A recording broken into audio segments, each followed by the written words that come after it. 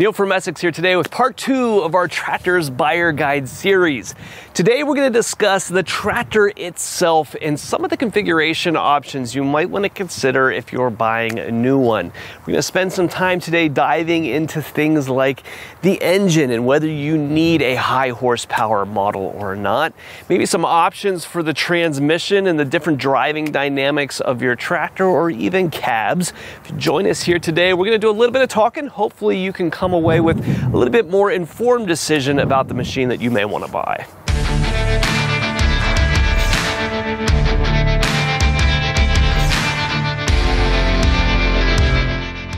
The product lines of most tractor companies can be frustratingly complex. There is a seemingly unnecessary variety and amount of models that are offered. Now, when you're in our shoes, you can dial in and understand that there is a point for every one of these options, but it is really overwhelming when you first start shopping just to see just how many tractors are out there. You can start to reduce that number quite a lot by recognizing that a company is going to build a given size frame and then create potentially several models on that frame by swapping out things in the engine and transmission. Now, starting here with an engine, this machine right here, this Kubota L2501, is a 25 horsepower tractor, but it's also sold in a 33 and a 39 horse variant, all sitting on exactly the same frame. The BXs behind me here are the same way. These are sold in a 18, 23, or 26 horse model. Even a 23S is gonna come through with a factory backhoe on it, but all of them share the same underlying tractor, right? It's just swapping out of that engine in order to create different models. Now, all of us are kind of tuned to want as much horsepower as possible, right? But you wanna start with your tractor by recognizing that horsepower isn't always the part of the machine that's responsible for all of the work. If you look at your tractor, you've got a PTO shaft coming out the back. That is directly coupled to the engine. Every one of those horses down here under the hood is going to flow out the back of the machine and be available to run your implements. But if you're buying a tractor to do more loader work where your hydraulics are doing the work, every one of those engine options is turning the same hydraulic pump, in most cases at the same speed and at the same pressure. And it's that hydraulic pump that's doing the work to operate things like loaders and backhoes. So if you're buying a tractor for primarily loader backhoe work, buying a lot of horsepower may not do you a whole lot of good because the power of that tractor is the same in its hydraulic system regardless of the engine that you have. So understand that there are applications out there where we want that high engine horsepower for things like mowing and rototilling and that kind of thing, but also applications where it's just not necessary if you're running a loader and a backhoe. So we've talked about that a manufacturer can make several different models of a machine by varying the engines that are underneath the hood, but keeping the rest of the tractor quite the same. They often also will go through and build deluxe and basic variants of that tractor, again, on that same platform and often with that same engine. What makes a tractor deluxe versus kind of a more standard economy configuration is usually a lot of things that boil down to comfort and ease of use. It doesn't usually differentiate here as far as the tractor's capability goes. You're usually going to be able to put the same power to the ground. You're going to do the same kind of work with deluxe versus basic machines, but we've got a different level of comfort that's involved here. Now, where that comfort tends to come out is things like your seat. When you're sitting there in the seat, if you want one that's nice and plush, maybe can recline, it's got some armrests there to set your arms on, that seat can be significantly more expensive than just a basic old tractor seat. You're also going to notice things like filler panels. When you look underneath of that seat, if you look down to the ground and you see the dirt, that means that there's a lot less sheet metal and stuff underneath that seat, keeping things from like falling out of your pockets and stuff, right? Cost can be eliminated by taking those things out. The tractor's gonna work just the same, but you'll see down to the ground. There's a lot of differences in deluxe or standard tractors here on the 3-point hitch. When you go back up to an implement, things like extendable arms here to be able to reach out to that implement and wrap that arm around, as opposed to having to kick the arm over top of a pin. Things like sway bars down here on the 3-point hitch so that you're not using screwdrivers, turning turnbuckles. Nice ratcheting things to change your leveling out. A lot of things can be done here on the 3-point to make implements easier to put on and off the machine, and also a little bit easier to adjust for their operation. But those things do add cost, and thus we have deluxe models. So we've covered the tractor's engine. Now the tractor's transmission is equally as important in the way that you're going to use this machine and it's going to work. Under 60 horsepower, you're kind of considered to have a compact tractor at that point. You're gonna have one subset of transmission options. When you go over 60 horsepower into more of that utility-oriented machine, you're gonna have some different kinds of transmissions up there that are made for different kinds of tasks. Under 60 horsepower, you're gonna have generally a hydrostatic transmission option or a gear-driven transmission option. Now we'll stick with the hydros here to begin with, because by and large that is the most popular transmission that you'll find in these small tractors. If you don't already know what I'm talking about when it comes to gear drives, you probably want a hydro. It is in about 95% of these small tractors. Hydrostatic is going to be just like driving a big lawnmower. So you're going to have a range selector to choose an operating range. In most tractors, a low, medium, high. The smallest models are just going to have a high or low, and then a pedal on the floor that you're going to operate. And that pedal is going to be the harder you press the thing down, the faster the tractor is going to travel. Now, really deluxe machines like this Grand L Series Kubota can have some electronic features in them to help you as the operator get as much out of this transmission as possible, with features like stall guard or some additional range selections. There's some cool stuff companies could do with the computers in the deluxe models, but you're going to find that hydrostatic transmission being right for most people. If you're looking for a gear drive transmission, which is usually going to be a little bit more economical, they're generally a little bit less expensive, a little bit more mechanically simple, right, leading to some of that cost savings, and also the most efficient transmission when it comes to the amount of power that the transmission takes from the engine when it's running out the rear PTO, or the amount of power that's being put down to the ground and through the tires. There is no substitute for old school gears. Now, it does take an experienced operator in order to get 100% of that power out of the tractor, but the gear drive is able to do that. You're gonna find differences in gear drive transmissions too. It's not real cut and dry, right? Just like the hydrostatic has the electronic versions or the mechanical versions, gear drive tractors have fully synchronized transmissions or unsynchronized ones where you need to stop the tractor in order to shift gears. So there's nice to drive and not so nice to drive variants out there, but at least understand that the gear drives are going to be a little bit more of an operator, right? You're going to be a little bit more experienced on your tractor to get all that power out of the machine, but they are an option that's out there if you like that kind of older school technology. But if your eyes are starting to glaze over at this point, it's the hydrostatic that you probably want. If you're moving into this world of tractors over 60 horsepower, your transmission options look a lot different than they do on the smaller machines.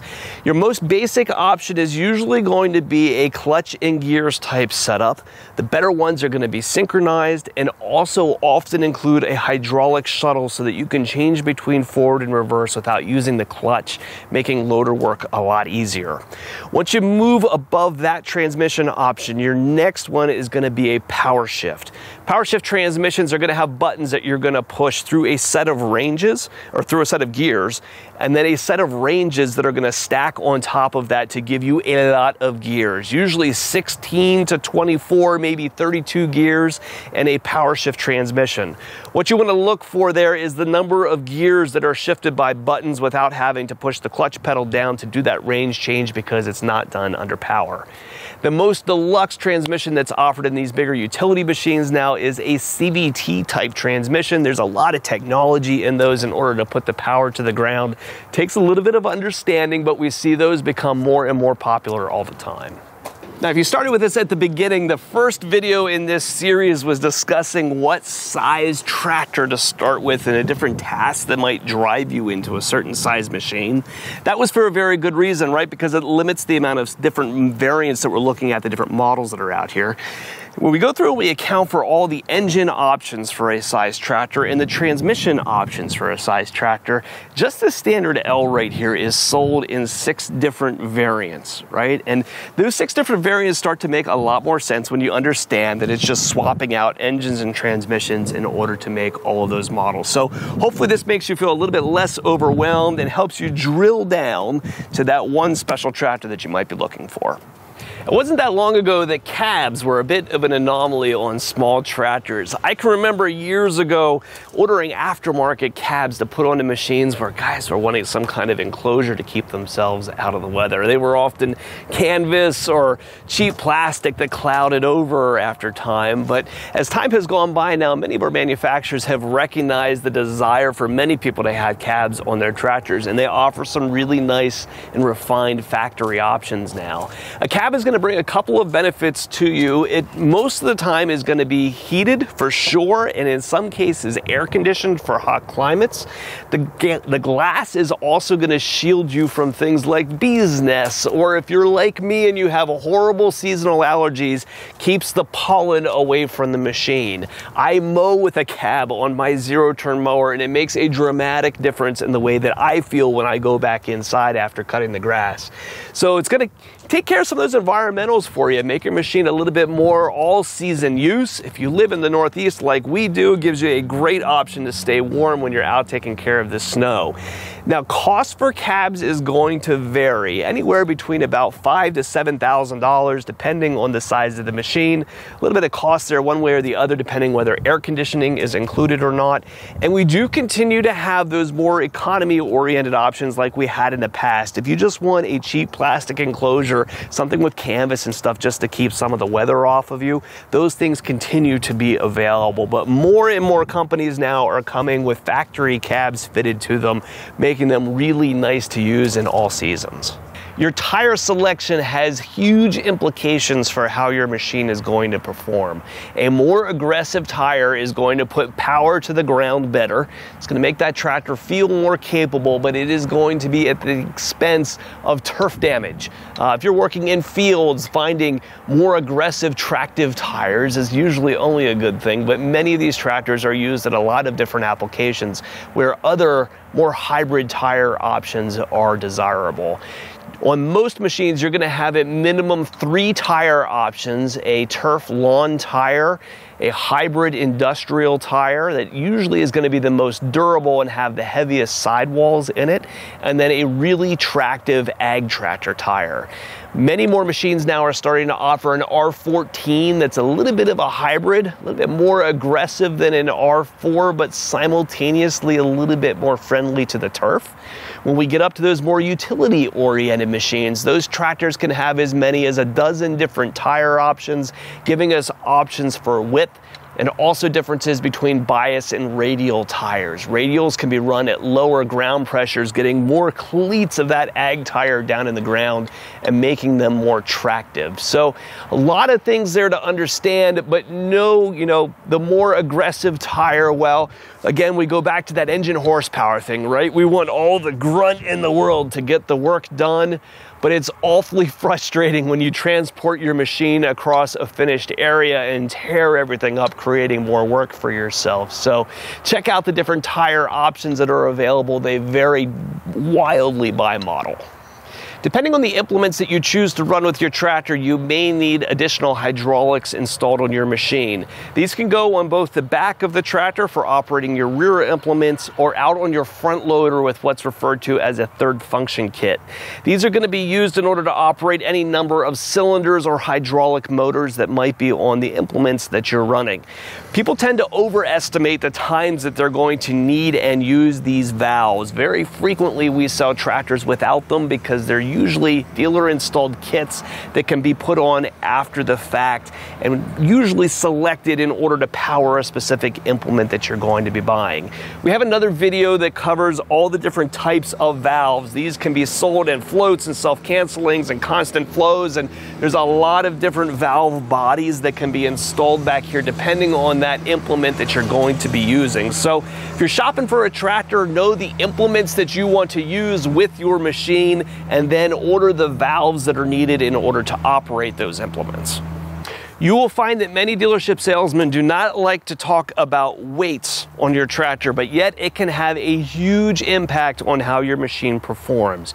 Tractors need weights for a number of different reasons. One of them is just to add to their overall base weight to make them a little bit more tractive, right? The more weight you've got on the ground, the more traction you're going to get. But they're also needed for balance. If you're going to be putting a loader or something on the front of your machine and lifting hundreds, if not thousands of pounds out in front of the tractor, you need some corresponding weight behind the machine in order to balance it out. Weights can come in a lot of different ways. There's several different options for fluids that can go into the tire, or like this machine, ideally iron weights that sit here inside the rim. Why dealership people don't like to talk about this is it's an added expense that doesn't bring a whole lot of, say, performance value to you, right? It's an easily overlooked expense that you can kind of oftentimes get away with not including when you sell a machine to a person and keep that price a little bit lower. But it is worth looking at ballast options on every tractor that you buy because it has significant implication for performance, safety, and stability. So hopefully that helps you understand a little bit why these product lines can be so complex with so many different models and accessory kits and options. It can be really frustrating and really overwhelming quickly. We often see mistakes made when people do too much internet research. You can spend hours online digging through all of this stuff, and as soon as you walk onto a dealership's lot, see that machine that you were looking at for the very first time, you may have gotten it entirely wrong, and we see that a lot. There is a role out here for people like us when it comes to buying equipment. We live this stuff every day. We've got a great group of people here at Messick's that work on selling you the right machinery, to meet the goals that you have, and also a awesome parts and service department to back up the equipment once you've owned it over the long haul. Regardless of where you are and what you have, we are here to help with your parts and service needs. So if there's anything we can do for you here at Messick's, give us a call. We're available at 800-222-3373 or online at messicks.com. And then narrow things down from there.